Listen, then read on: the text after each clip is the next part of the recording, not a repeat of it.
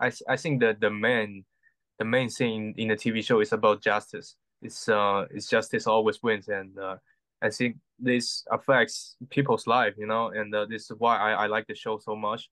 And a part of there's all the actors there acting amazing, and especially like some great actors. They have some very special conversations, and which I posted on Weibo. It's when the wing gets bigger, the fish is more expensive, and that I think I have a very good, like, I won't say experience. It's like a thing with this, because the more difficultness you going through, and when you after you win something, it means bigger to you also.